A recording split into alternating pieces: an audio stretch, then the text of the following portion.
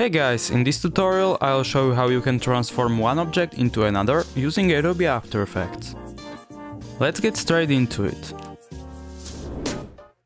First we'll take a look at the original shot. I just placed the power socket splitter on the table and I snapped my fingers. Then I replaced the object with a cup and I grabbed it. Now that we have this recorded, let's open up After Effects. I already placed the shot on the timeline and cut out the section where I swapped these two objects. Now we can synchronize them and we can start working on the transition. Duplicate the layer with the original object and grab the pen tool. Next, draw a mask around the object precisely. Now duplicate the layer with the second object and again draw a mask around the cup.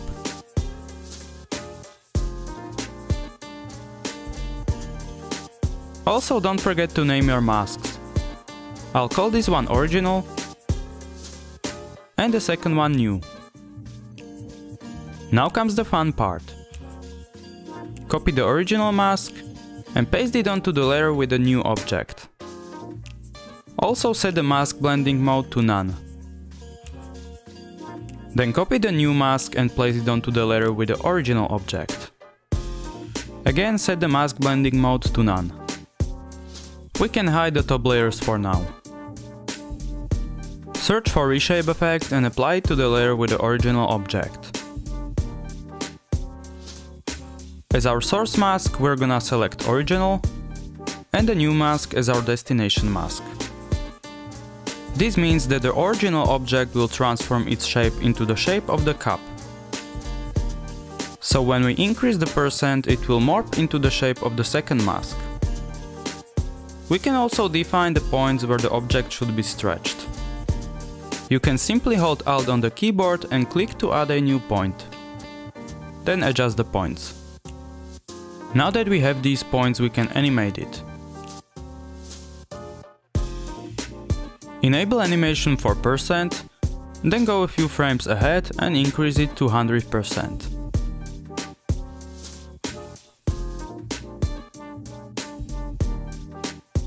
Next, animate the opacity to go from 100 to 0%. This way the object will begin to morph and fade out at the same time. Now we're gonna basically repeat the same process with the second object, but the other way around. We'll select the new mask as our source and the original mask as our destination mask. What we want to achieve is that the cup will first have the shape of the original object and then it will transform into its proper shape.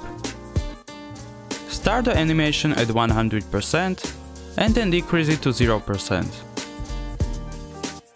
Also animate the opacity from 0 to 100%. This way the object will fade in and get into its shape. And when we play these layers at the same time, we can see the transition. Then also animate the layer below the cup to fade in.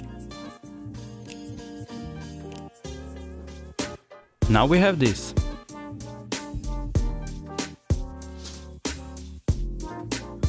This step is optional, but I can duplicate the layer with the original object and make a mask around the top of the power socket splitter and animate it to kind of form the top of the cup.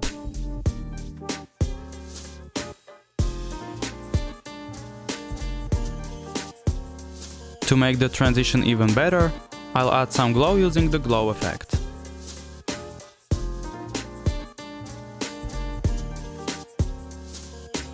And this is how it looks right now.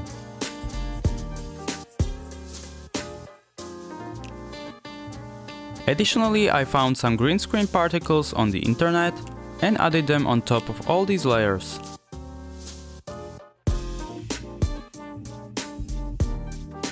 It's subtle, but it definitely helps to sell the effect. Top it all off with some fake camera movement and color grading, and we are done. If you found this helpful, please consider subscribing, and I'll see you in the next video.